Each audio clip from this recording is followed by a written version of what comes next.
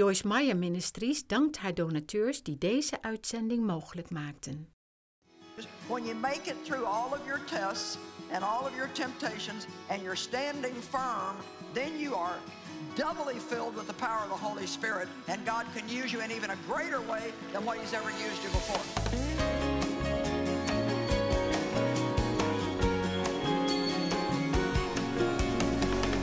Well, I thought this weekend, after prayer and pondering, that I wanted to teach you some things about how to handle temptation.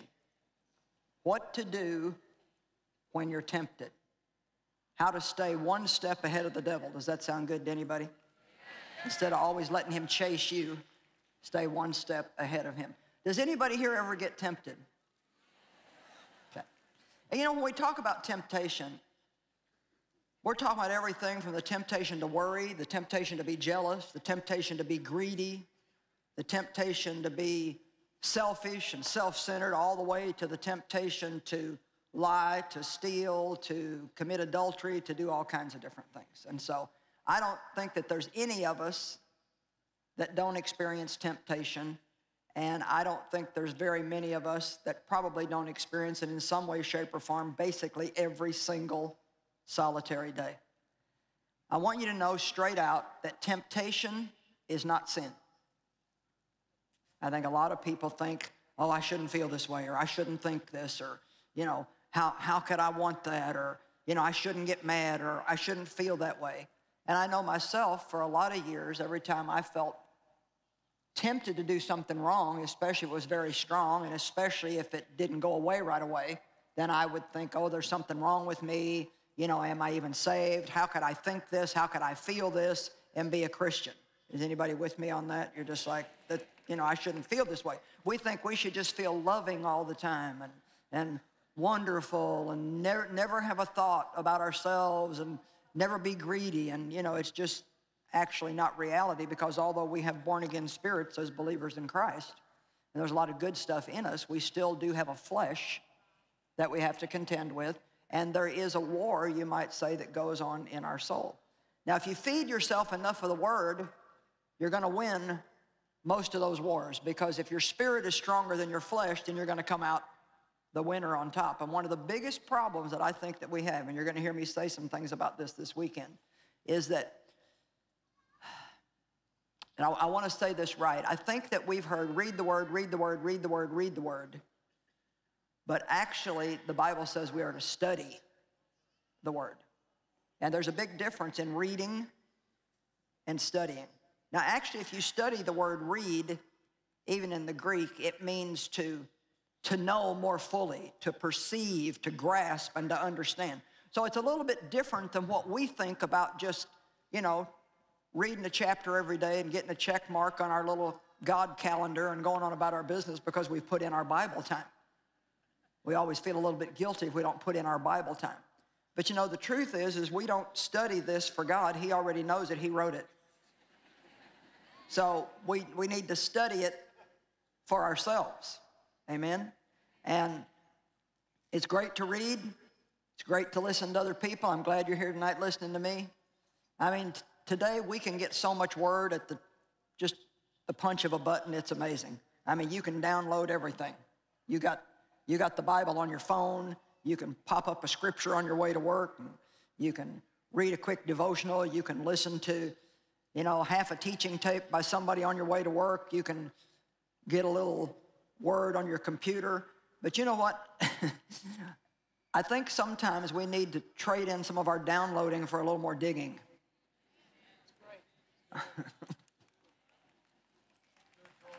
Amen. Sometimes it just gets a little bit too easy, and it's so easy for us that we're not even putting really much effort into it.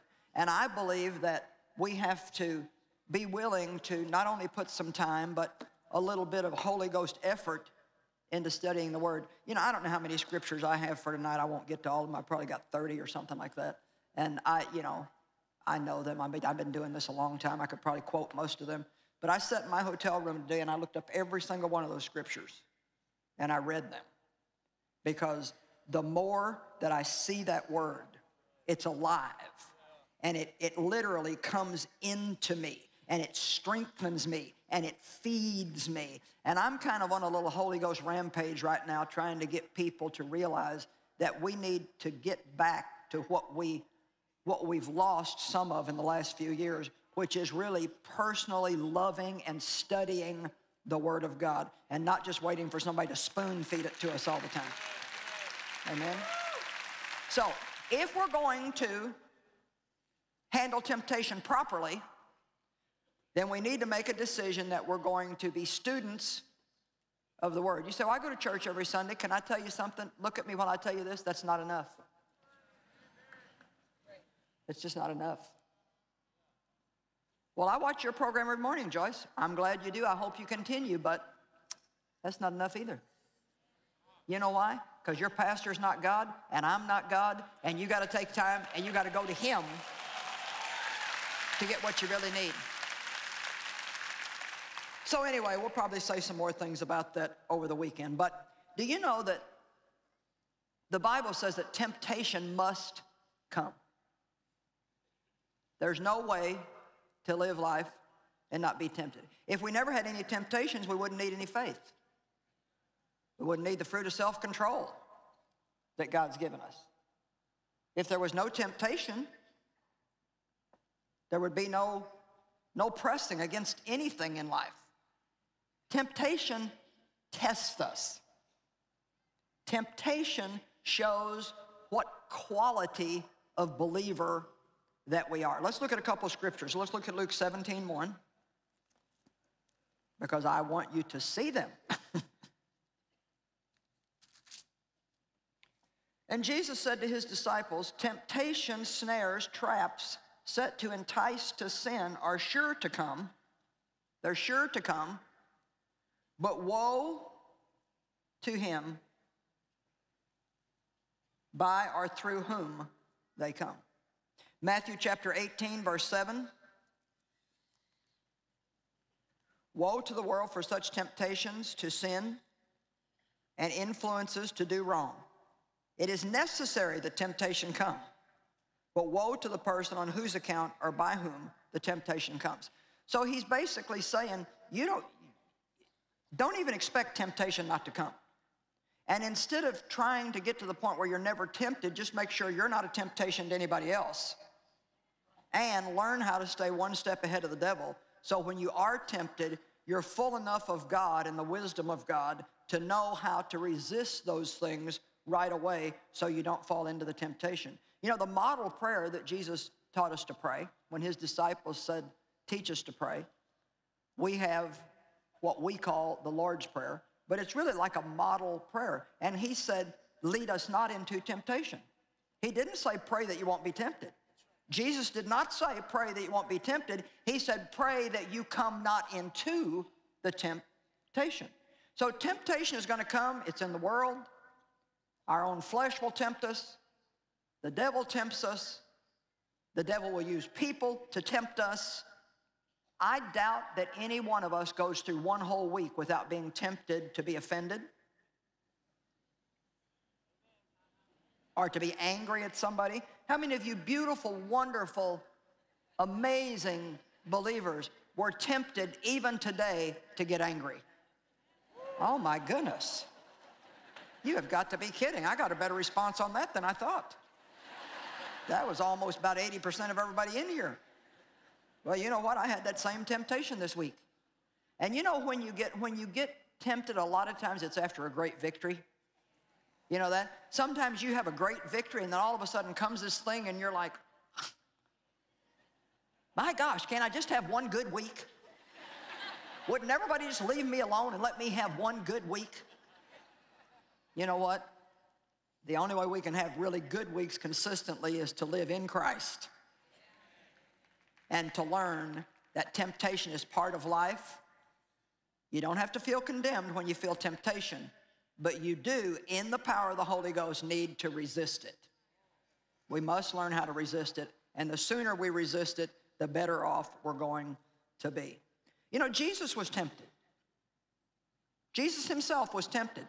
Let's look at Hebrews 4:15.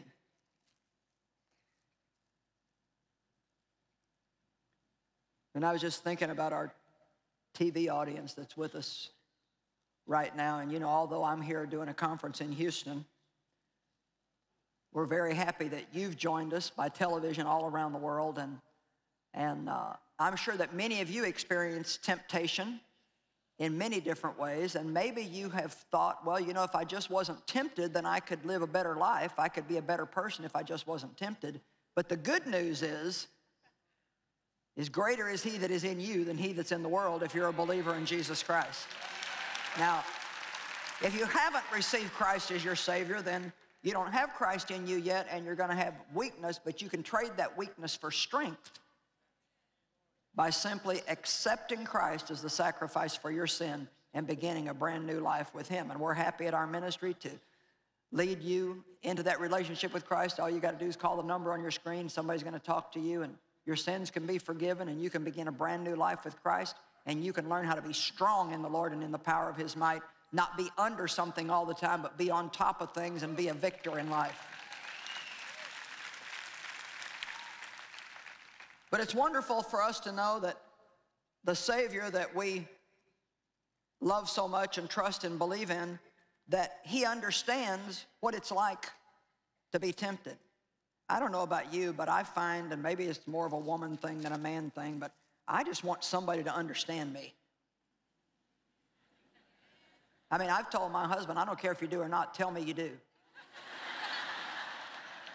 How many of you just love it when you go to somebody and tell them your woes if they say, man, I understand. Yeah, I get it, I understand. Don't you hate it, ladies, when you tell your husband something like that and, you know, well, just get over it.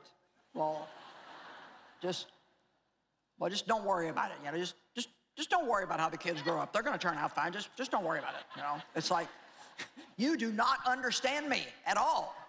And so Dave and I have an agreement now. He just says I understand, and even though I know sometimes he's just telling me that because I want to hear it, it still makes me feel better. But Jesus understands. Hebrews 4:15, for we do not have a high priest who is unable to understand and sympathize and have a shared feeling with our weaknesses and infirmities and liability to the assaults of temptation. But we have one who has been tempted in every respect as we are, yet without sinning. Hallelujah.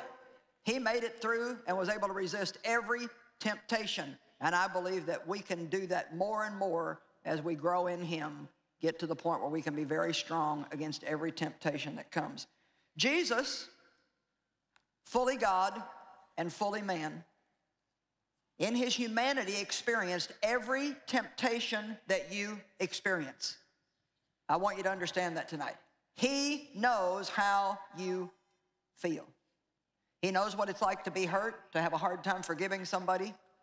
He knows what it's like to feel everything that you feel. And yet, in his divinity, he was able, by drawing strength from the Spirit, to resist every one of those and to go to the cross and pay the price for all the weaknesses that we can't resist and get into. And aren't we glad tonight for the cross of Jesus Christ and the blood that he shared and what he has done for us? I don't know about you, but I'm glad. And then verse 16 says, let us then fearlessly and confidently and boldly draw near to the throne of grace, the throne of God's unmerited favor to us sinners, that we might receive mercy for our failures and find grace to help us in plenty of time to meet every need. And so it's wonderful when we feel weak or we feel tempted to go to God right away and to realize that he understands and he doesn't turn away from us. Let me tell you, whoever you are in this place tonight or whoever you are watching by television, no matter what you have done, God is not turning his face away from you. God is looking toward you and he's reaching his hands out to you right now. And it's not too late for you to have a fresh start. It's not too late for you to begin again. And there is no pit so deep that he can't reach down in it and lift you out. Amen? Amen. And a lot of us are living proof that you can overcome absolutely anything through the power of God. Apart from him, we can do nothing, but through Christ, we really can do all things. Jesus understands. I feel very strongly that somebody needs to reach out and grab that tonight. He understands what you're going through. But don't believe the lie that you can never be free. Don't believe the lies of Satan. Believe what the Word of God says, because what you believe is what you're going to have. I said what you believe is what you're going to have. I said what you believe is what you're going to have. God's Word says, be it unto you even as you believe. And then in Luke 4:13, you're probably not going to care for this scripture much, but I'll take you to it anyway because I think it's a good one. I'm going to run you all over this Bible tonight. Luke 4:13, and when the devil, now you know Jesus was tempted, he was led into the wilderness by the Holy Spirit. Interesting, isn't it? Led into the wilderness by the Holy Spirit to be tested and tried for 40 days and 40 nights. After he went through every temptation from Satan and passed every test, verse 13 says, and when the devil had ended the complete cycle of temptation. I love that, the cycle of temptation. Have you ever noticed that sometimes it's not just one day? It's like Monday you get through it and here it comes back again on Tuesday. And then Wednesday something else happens, and then Thursday something else happens, and you just think, oh my gosh, when is this going to stop? When the devil had ended the complete cycle of temptation, he temporarily left him. That is, he stood off from him until another more opportune and favorable time. And I love verse 14. Then Jesus went back full of and under the power of the Holy Spirit into Galilee, and the fame of him spread throughout the whole region round about. So here's the good news. When you make it through all of your tests and all of your temptations and you're standing firm, then you are doubly filled with the power of the Holy Spirit, and God can use you in even a greater way than what he's ever used you before. So let me tell you that whatever you're going through right now, it is a test, and if you pass it, you will be stronger than you were before you entered it, and the anointing of God and his power will increase on your life, and God will be able to use you for greater things than he ever has before. Come on. Amen. See, some of you are getting stronger right now and you didn't even know it. You've been hating what's really going to turn out to be your best friend. Amen. Don't be surprised when you have difficult times. The Bible says in James 1 to be wholly joyful when you fall into all kinds of trials and temptations, knowing that the trying of your faith brings out patience. Well, you know what? I found out they brought a lot of things out of me before we ever got around to patience. That was the big problem.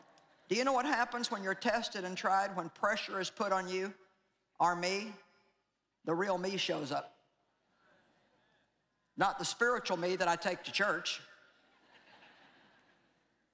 Not the victorious me that I present to all my friends.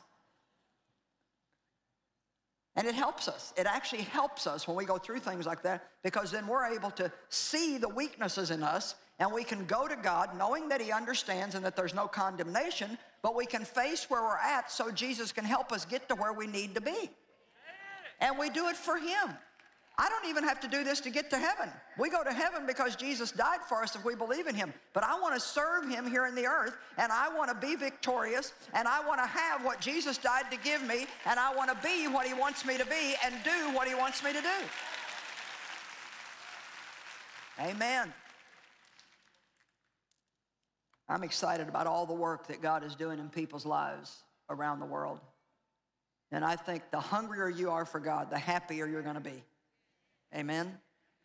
You know, I recall one morning when I was getting ready to go do my little Thursday morning Bible study when I was still back doing those at the church that I worked at. And Dave and I'd had an argument, which wasn't all that uncommon in those days. And I was really mad. Piping hot mad. Now, in about an hour, I had to be at the church to preach. And you have never done anything fun until you try to preach mad. It just, somehow or other, at least for me, I find that whatever's in my soul, as the God part of me is coming out of my spirit, sometimes some of the soulish stuff collects on it, and it just doesn't come across right to people. So I really have a reverential fear and awe of God concerning getting up here and not being right with God and right with people, because I don't do anything fancy, so what I do really desperately needs to be anointed. I really depend on God's anointing to keep your interest, because like I said, you know, I don't sing, I don't play an instrument. You know, I do tell a funny story every once in a while, but I can never even know what that's going to be until God gives it to me. So I'm just here with the Word and my Bible, and I really, really, really need God. So I was really just like, I was having a rough time that morning because I felt so guilty because I had let myself get mad. And God taught me something that morning that has been so valuable to me for many years, and I hope you get a hold of this tonight. He took me to Ephesians 4, which says, when you're angry, it says, be angry and sin not. Let's look at Ephesians 4:26. How can you be angry and not sin? I thought being angry was sin. This is going to set somebody free tonight. Because see, the point is, listen to me, even if you have a bad temper and you get mad frequently, if you keep feeling guilty about it, you'll never get free. Because guilt is just like a treadmill. It just wears you out and never does anything for you. So what you have to do is you have to go to God with it and say, I know that you still love me. I know this doesn't mean that I'm not born again. My confidence is in you. I don't want to be like this. And I know that you can change me. I know that your word can change me. And then what I recommend to people is to take the word of God like medicine. Just take it like medicine. Now, you know, if you've got a headache, you don't put a Band-Aid on your head. How many of you, if you have a headache, you don't put a Band-Aid on your head? You'll take some kind of aspirin or whatever it is you take. And if you cut your finger, you don't stick an aspirin on your finger.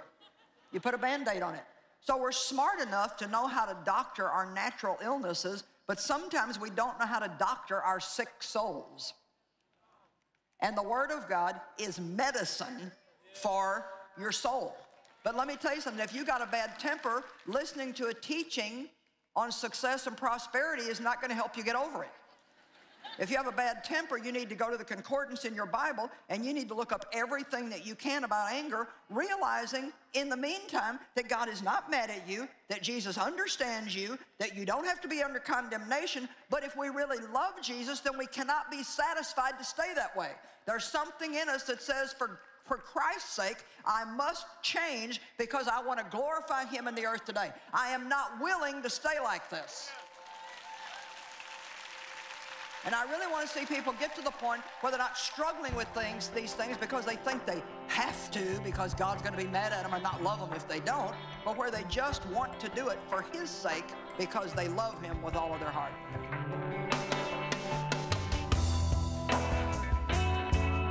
You know, we're all tempted at times to do wrong things. It's actually just part of life. That's why God has given us the fruit of self-control. And the key is learning how to resist it. So what is the best time to pray about temptation? When you're in the midst of it or long before you're ever tempted? I think when we know we have weaknesses in areas, it's wise to pray about those things on a regular basis.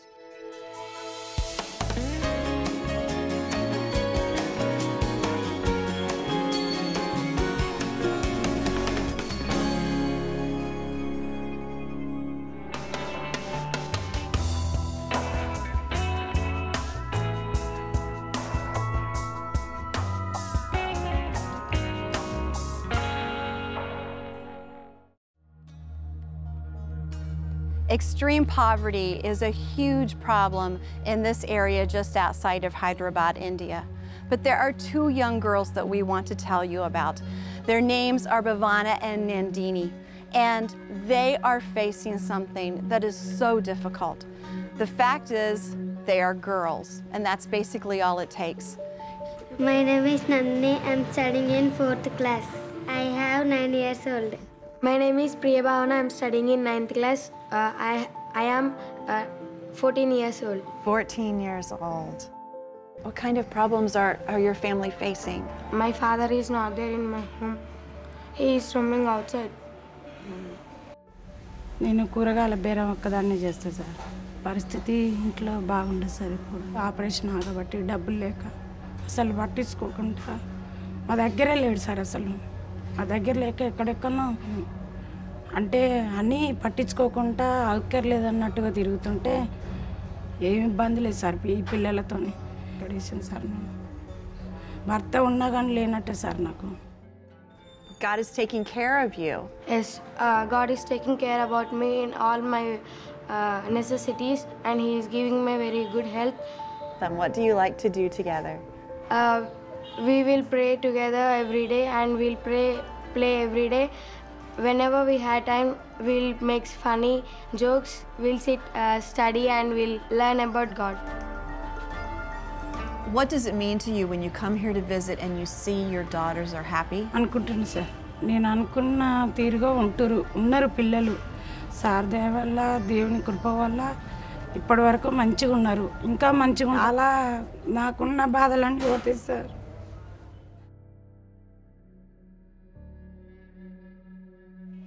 As I'm sure you know, there are many parts of the world where simply being born a girl and not a boy makes life very difficult. India is one of those places.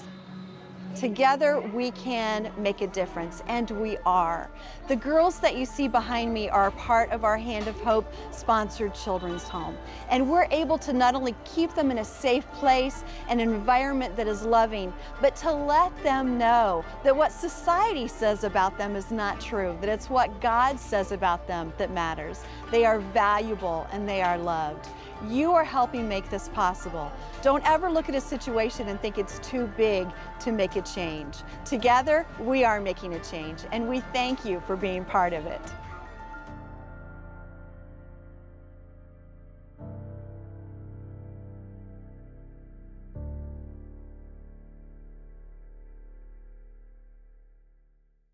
Wilt u meehelpen de wereld te veranderen? Word dan onze partner en doneer regelmatig. Wij sturen u graag kostenloos onze brochure toe. Vraag deze aan door te bellen naar 026 20 22 100 of ga naar joyce-meyer.nl/partner.